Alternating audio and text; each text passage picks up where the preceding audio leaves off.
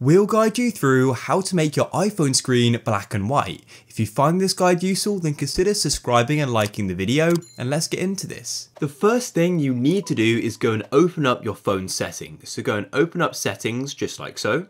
And then what you need to do is scroll down to accessibility. So here it is, just the option here. If you're struggling to find it, you can always use the search function at the top of settings, but it should be quite easy to find. So click on it. And then all you then need to do is go into this section called Vision, which is currently the section right at the top. And then you can just go and tap on Display and Text Size, and then scroll down to Color Filters and click here. And then all you need to do is toggle on color filters like this, and then you just need to go and select grayscale, and your phone will then be gray.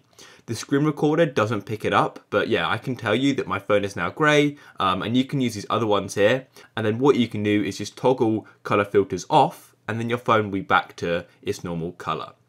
If you found this guide useful, then please leave a like down below and comment for any of the videos you may want.